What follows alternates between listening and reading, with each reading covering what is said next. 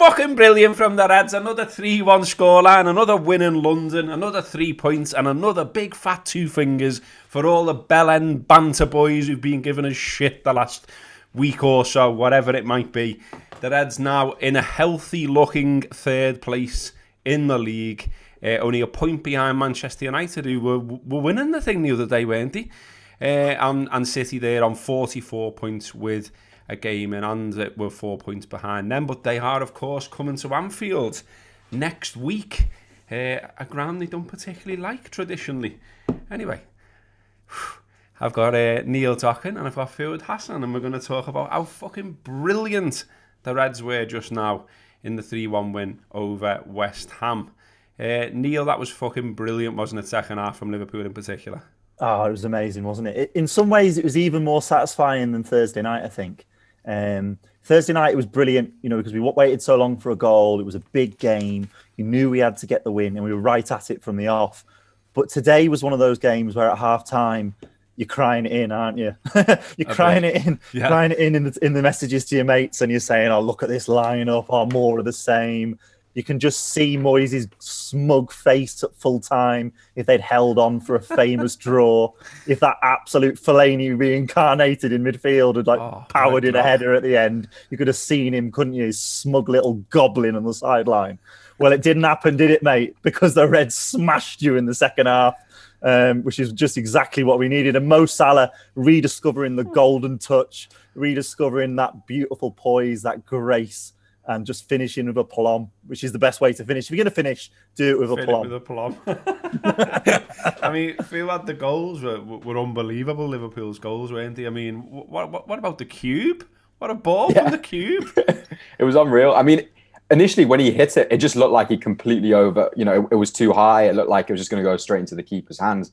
But on the replays, you can see he gets his head up, he sees the run, and to hit it first time as well as he does. And honestly, it's inch perfect. I mean, the touch makes it look even better than it is.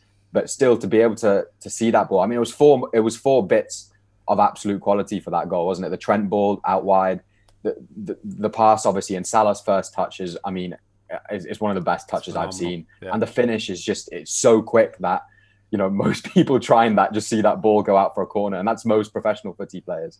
So I think, for him to do that, for him to have that kind of magic touch again in this game was just, needed, number one, but also just so good going forward because, going into it, we're all a bit flat, weren't we? The first half kind of panned out how that lineup looked for all of us. And you see Mane's missing, you see Firmino's missing, especially after the big game on Thursday. And you think this was the chance for them to get back and, score another few goals together and do it all. But, everyone else stepped up, to be fair to them. So, yeah, it's a huge result. I think it's probably, I think we might look back at it as one of the biggest results of the season, just because of how dire it kind of looked before the game with the injuries and how good West Ham have been this season. You have to give it to them. They have been good. They were above us the other day, weren't they? Yeah. Yeah, Neil, it does feel it's been a great week, hasn't it? Let's be honest. With the Spurs result as well, and now this one, and also the way all the other results have gone as well. I mean, apart from City beating Sheffield United, he couldn't have asked for a better set of results, really. Leicester losing to Leeds today, Evertonians getting a big thwack in the face by getting beat by shitty Newcastle, etc. And United and Arsenal drawing. I mean, it ramped it up, and I know what you mean when you said about crying it in before, because I was thinking, is it going to be one of them weekends where everything's fallen our way and then we don't take advantage, you know what I mean? And the rumours came round about Sadio missing out, and you're like, is this never ending? Fuck off. That's exactly how it was, wasn't it? And I've got a feeling we're going to be sat here in 2031 when we've got a couple of injuries and Divock Origi is going to suddenly be drafted into the first team. He's the great survivor, isn't he? He doesn't even kick a ball, it seems, competitively for months. He never gets a look in, then bam, Divock Origi's starting today, and you're like, all right, okay, let's see how this goes. The same way it has a lot of times recently, and with a lot of love for Divi. But yeah, seeing Mane was out, it just felt like it's this never-ending injury crisis, like you say. Is it ever going to end? We'd had such a good couple of days, that boost with the win, the news that we might finally be signing a centre-half. And there's been developments on that, I believe, mid-match, which is the kind of... Ben Davies from Preston.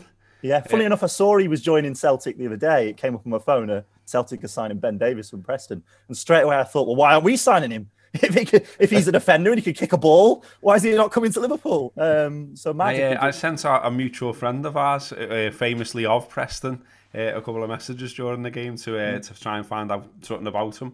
And he said he's better than Nat Phillips, which is a start. Left-sided centre-half, isn't he? Good on the ball. Yeah, left-footed. Can pass the ball a bit, apparently.